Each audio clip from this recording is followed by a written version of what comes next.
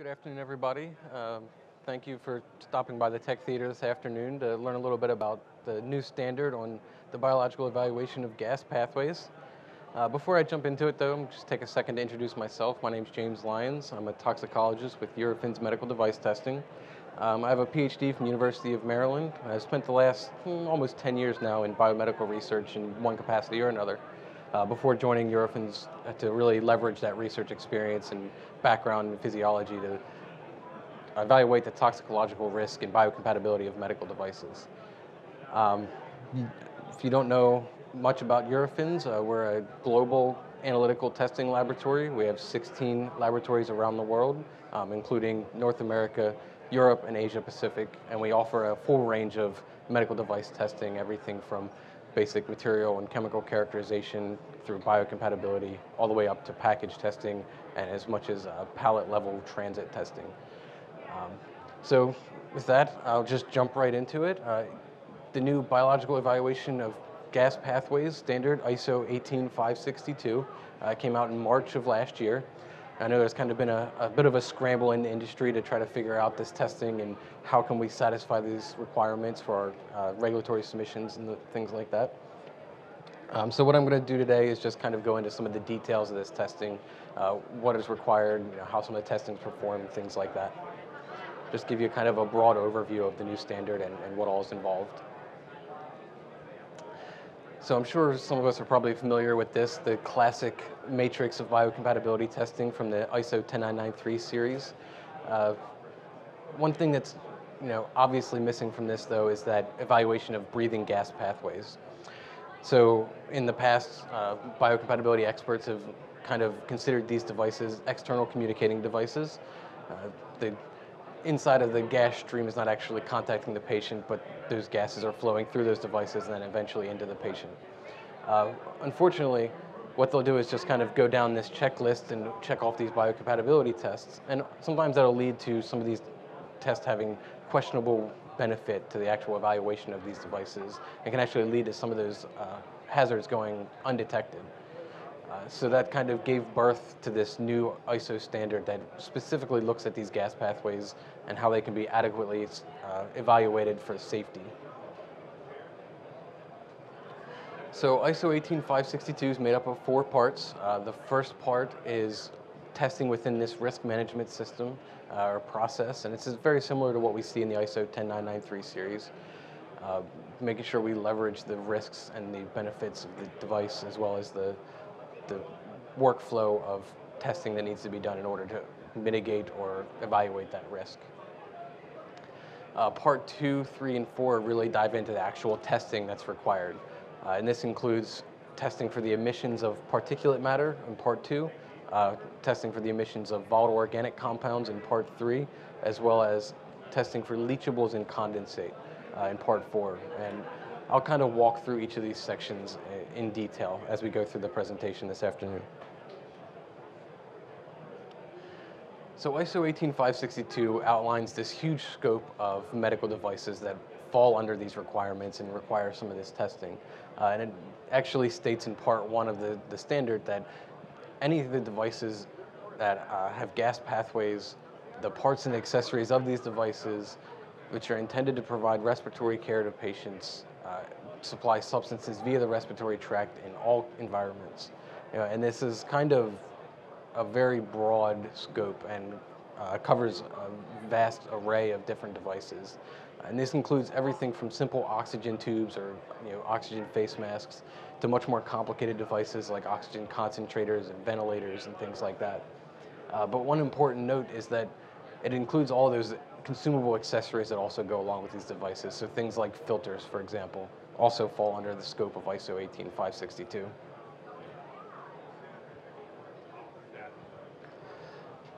So this is a modified flow chart from Part 1 of the standard. And it kind of follows, like I said, very similar to the 10993 series, where you start by identifying all the potential hazards that come with the use of a medical device. Now, of course, most of those hazards are going to be evaluated under the 10993 series of standards. However, there's going to be a subset of these hazards that are specific to that gas pathway. And these are the hazards that are going to be evaluated under 18562. Ultimately, there's three kind of phases to this evaluation. There's the emissions data, which is outlined in the succeeding parts of the standard.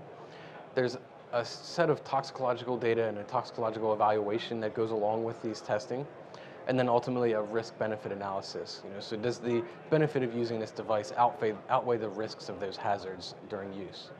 And it's really all of this data and information taken in total that's used to assess the biocompatibility of your device and define the acceptability of that gas pathway breathing device. So what are some of the potential hazards that we see specific to the gas pathways for these breathing devices? Well, the first one is particulate matter, and this is the one that's tested under Part 2 of the standard.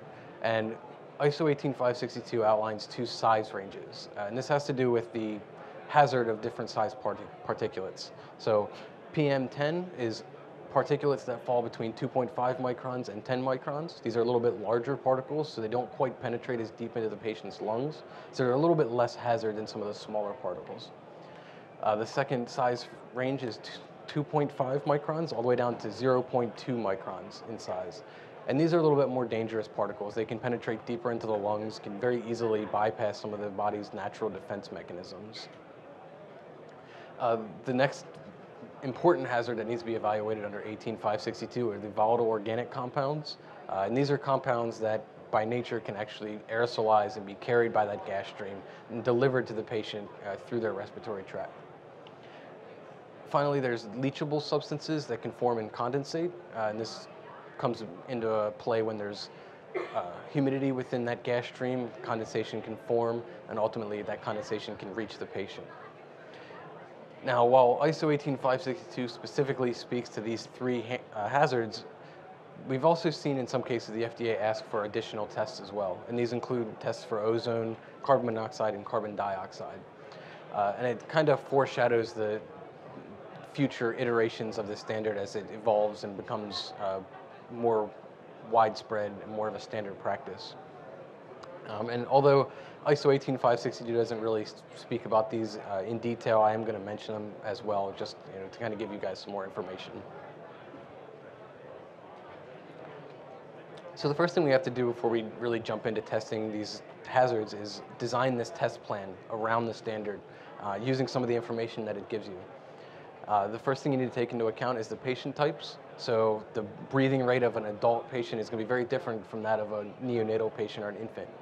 And the standard's very clear that we want to try to mimic the clinical use of these devices during the testing.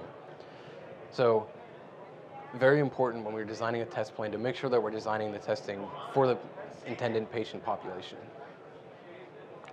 We also want to look at the duration of use. Of course, particulates, volatiles are going to kind of diminish over time, but we still want to make sure that we're really focusing on that worst case scenario. So if you have a device that is potentially used permanently, so a good example would be an oxygen tube for a patient that is going to use that for the rest of their life, it's not really appropriate to test that for, say, 24 hours or just a few days. We really want to try to go out long enough to make sure that we cover all the potential hazards or compounds or particulates, things that can come out of that medical device.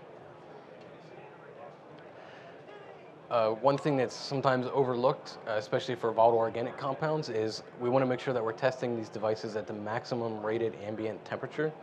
So some of these devices can be intended to be used at an elevated temperature. And one example is for intubation tubes, things like that will actually go down into the patient's trachea.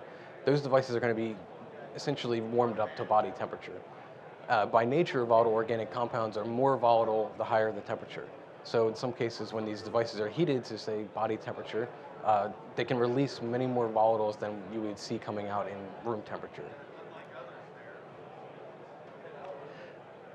We also look at the intended use of the device in terms of, do they have different operating modes or flow rates? So there are cases where devices can be intended to be used on both adult patients as well as infants or children, and they have different modes for those different patients.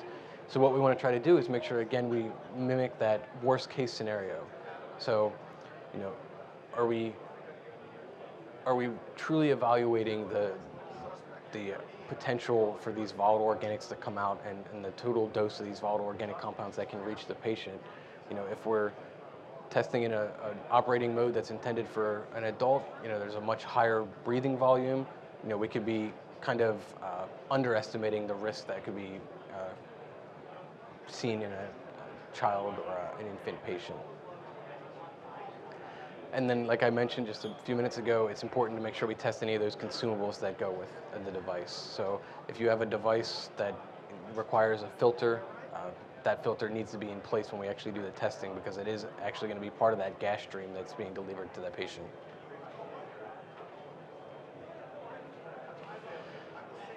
A few more things to kind of keep in mind when we're designing that test plan, and you work closely with the test laboratories for these things. You want to make sure that they're using the appropriate sample collection and analysis equipment. And I'll talk a little bit about some of that as we go through the different parts of the standard and different equipment that can be used. One important thing to remember is the input air needs to be monitored.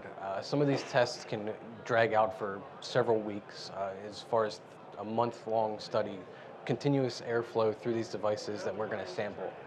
Now, if you have a long weekend, for example, and you go home, you come back on Monday, but there was a huge drop in the airflow over the weekend, if that's not being monitored, you could be underestimating the risk to the patient.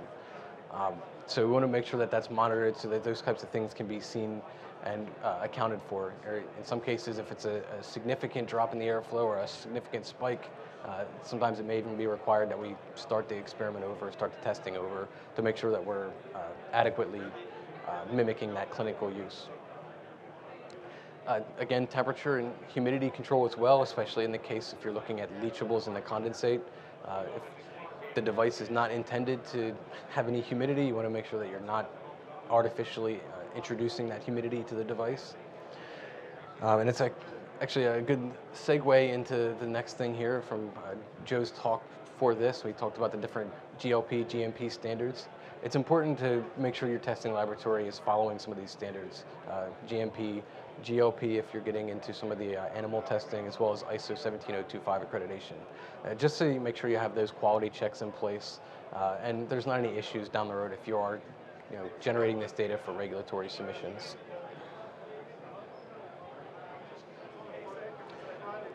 ISO 18562 is very specific about the flow rates that should be used to mimic the clinical use of these devices. You can see the difference between an adult and a neonatal patient. 0.15 liters per minute compared to a 13.8 liters per minute is several orders of magnitude higher. And this is really where we get into that risk-based approach and making sure that we mimic that clinical use, we mimic that worst-case scenario.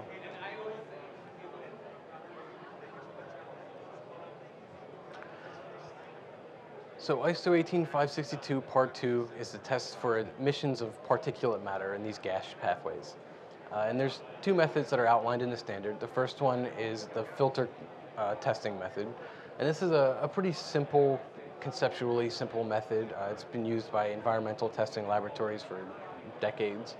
But when it comes to testing medical devices, practically this becomes a little bit more difficult. So when we're talking about medical devices, we're typically talking about very, very low amounts of particulate matter. The specification actually is in the micrograms per meter cubed range. So in order to be able to test that from a filter method, you have to have a very, very accurate analytical balance to be able to measure those differences in mass. And there's even been some cases where you see problems with moisture collection.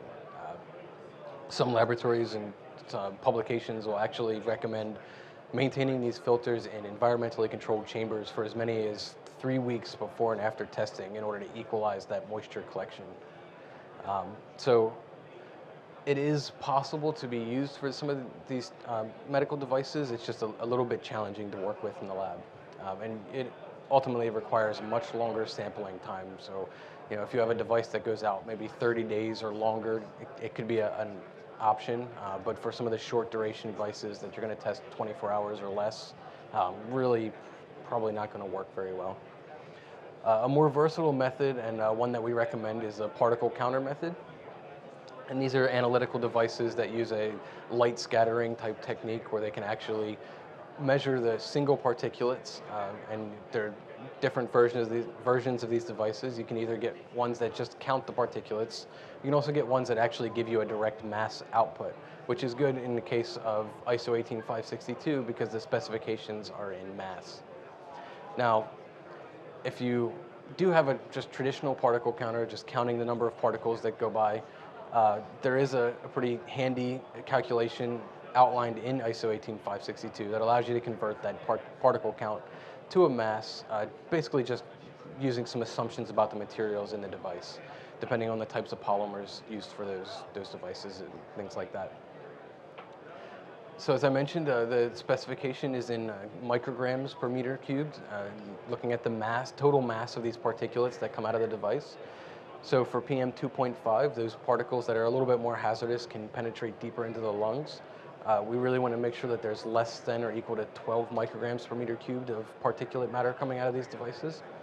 And for PM 10, the slightly less hazardous particulates, yes?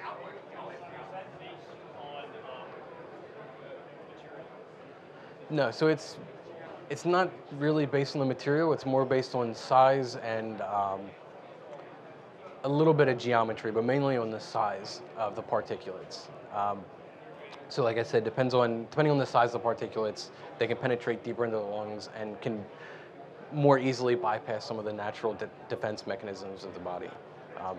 And it's actually interesting that you bring that up because the reason that the standard stops at PM10 is because typical particulates that are larger than 10 microns usually aren't aerosolized very well. So they actually just kind of fall to the side of the device or something like that. They can't be picked up by that gas stream and delivered to the patients.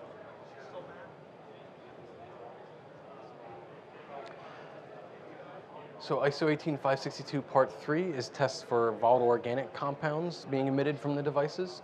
And there's really one widely accepted method for doing this, and that's thermal desorption. And there's two ways to collect these samples. There's the thermal desorption tubes as well as like vacuum canisters that kind of work in the same manner. And when it comes to sampling and collecting these samples and looking at these gas streams, it's important to make sure that your testing laboratory is using the appropriate blank samples. So a lot of times when these systems are being developed for testing these gas streams, they are tubing and piping and valves and maybe regulators and flow meters and all these things involved in this sampling. All of those can be sources of volatile organic compounds, especially if they're made out of plastic components or there's lubricants or things like that in the system. So it's very important to make sure that the appropriate blank samples are in place so that you're sure that those volatile organic compounds that are being detected are in fact coming from the medical device and are not byproducts from the sampling system. Once you have collected these samples, you take these tubes or these canisters over to your thermal desorption unit. And basically what they'll do is, how these work in general, I guess, is these tubes and these canisters are packed with this absorbent material that will catch any of these volatile organic compounds that come through. And as I mentioned, volatile organic compounds by nature become more volatile with increased temperature. So basically what happens is your thermal desorption unit will heat these tubes or the canisters to very high temperatures, and that will allow these compounds to become more volatile and actually desorb off of them and be able to enter the machines or the equipment for analysis.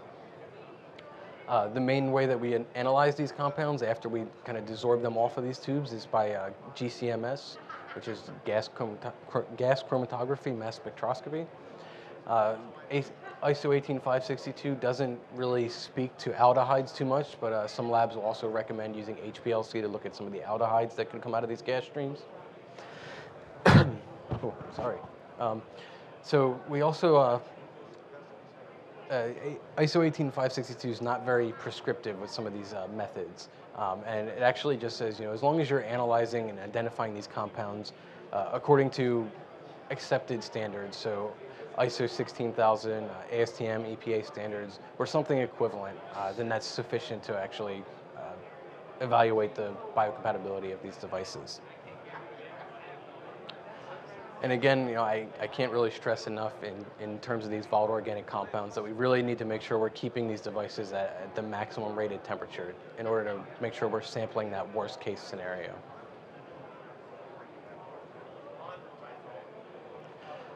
Part 3 of ISO 18562 looks at the, again, the volatile organic compounds.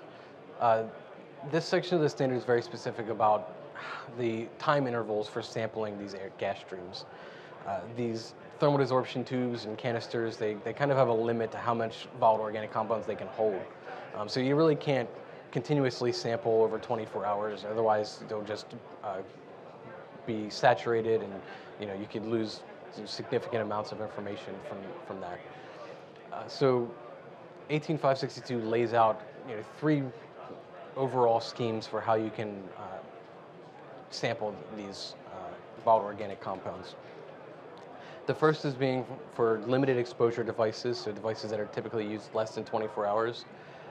They recommend sampling continuously if you can. Sometimes, like I said, you can kind of saturate those tubes, or you sample at equal intervals throughout the testing. So at the start of testing, you sample for a certain amount of time, and then again after 24 hours. And then again, similar schemes for longer duration devices. So usually start at the beginning of the testing, you sample after 24 hours, and then later on in the testing, whether it be after 1 week or after 2 weeks or 30 days, etc. And the reason that they do this is because it's pretty well known that these volatile organic compounds will diminish over time. And it kind of brings up a little bit of a positive note on some of these tests, especially for the devices that are meant to be used for long-term duration. If you sample the device at the start of the testing, run your analysis, sample it again after 24 hours, run the analysis again, but you see that all these organic compounds that are coming out of these devices are now falling below levels of concern, and you can work out some of these thresholds with your toxicologists or the toxicologists at the testing laboratories. There's no need to go out and test further. If after 24 hours you see no volatile organic compounds that are coming out of the device above these thresholds, you can just kind of end the testing there, because you're confident that over time there's just going to be less and less of these compounds coming out.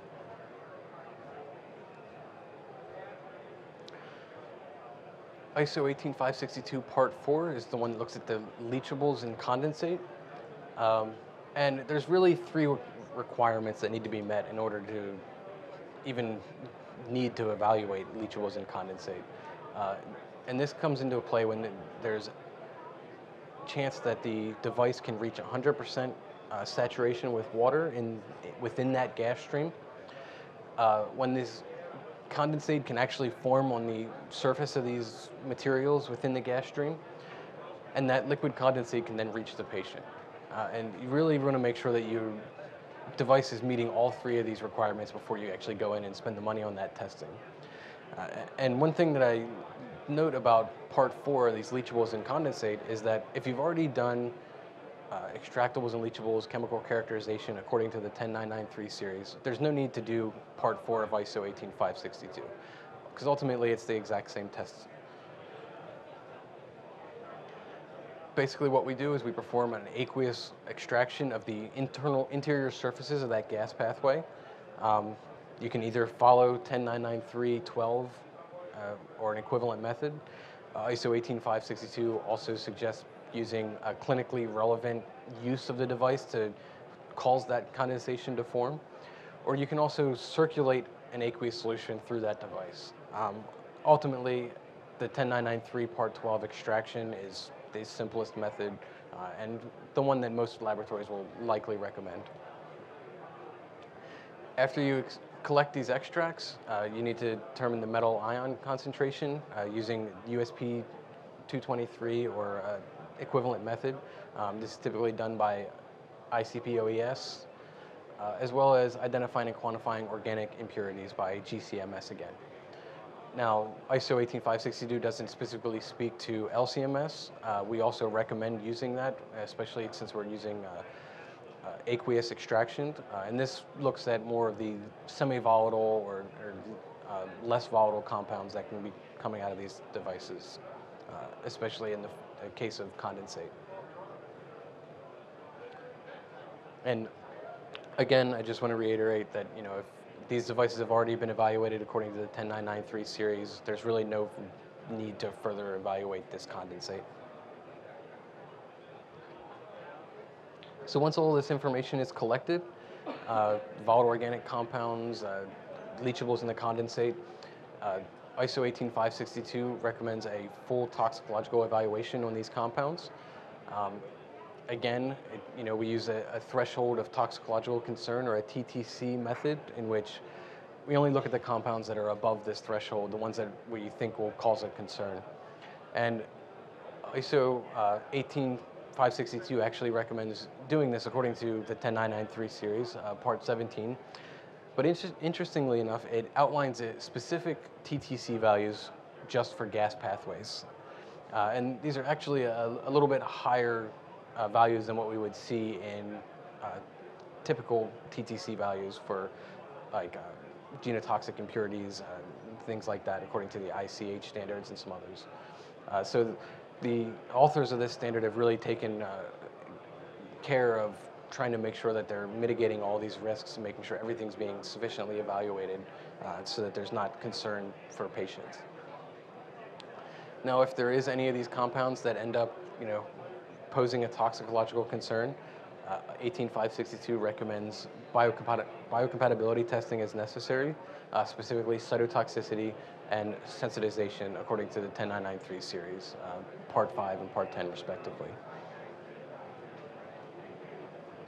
Now, as I mentioned, ISO 18562 doesn't really speak too much about carbon monoxide and carbon dioxide, but we have had some experience with the FDA asking for some of these testing. Not really sure why they want carbon monoxide testing, as it's usually a byproduct of combustion, but unless your ventilator's using a gas engine to run it, it's not going to be much of an issue. But carbon dioxide can be a little bit of an issue in terms of devices like oxygen concentrators, because if they're concentrating oxygen, that airflow is also made up of other gas molecules, including carbon dioxide. So if they're concentrating oxygen, they're also going to be concentrating that carbon dioxide as kind of an indirect product. There's various research grade monitors out there that can be used. Most of them pretty well equipped to test both carbon monoxide and carbon dioxide. And because there's not really any mention of these in 18562, we kind of default to the National Ambient Air Quality Standards for our specifications here, which are 9 ppm for carbon monoxide, and carbon dioxide really shouldn't be elevated above background levels. And we recommend working with the toxicologist to figure out exactly what those background levels are or should be within those medical devices. The other testing that we've seen asked for is ozone testing. These, again, not mentioned in ISO 18562, but can be important when you get into things like ionizing air purifiers, where those air molecules are being charged that can cause the formation of ozone. And these are usually tested using UV absorbance analyzers, and again, there's a variety of research grade equipment on the market. You can work with your testing laboratory, make sure they're using something that's suitable for this testing. And again, there isn't really any standards in ISO 18562 for these specifications, so we again default to known regulations or standards, in this case the FDA guideline for medical devices on ozone, and which they recommend making sure that the levels stay below 0.5 parts per million. So this new standard came out. All of this testing needs to be done. I know sometimes from a medical device manufacturer or a medical device company, it can kind of seem like a headache, but it turns out that some of these tests are actually very important, especially for gas pathways. Particulates and volatile organic compounds can be pretty damaging to patients, especially, particulates can cause significant lung irritation, which can lead to many downstream problems, including increased permeability, heart problems and dysfunction.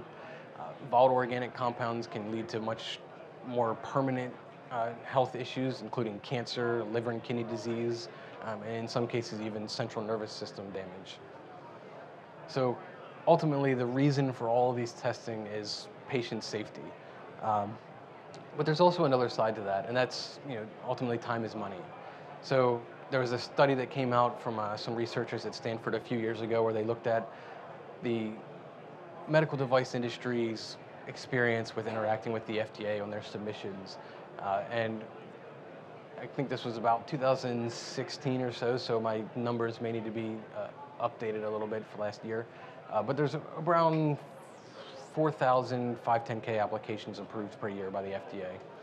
Now, the FDA reports the review time for that was 3 months. Of course, medical device companies kind of disagree with that. They say it's more like 10 months. But this study found that every additional month working through the 510K or PMA process itself costs more than $520,000 or $740,000 respectively. So what this kind of boils down to is that a complete submission is very important for saving time, saving money, and that's where some of these gas pathway testings come into play, and making sure that these devices are sufficiently evaluated for the biocompatibility and the safety for patients, so that the FDA doesn't come back asking for more tests and then ultimately cost more time and more money. So with that, open it up to questions if anybody has any. We're located in booth 636, which is actually right outside of the tech theater here. If you have any further questions about gas pathways or even just in general medical device testing.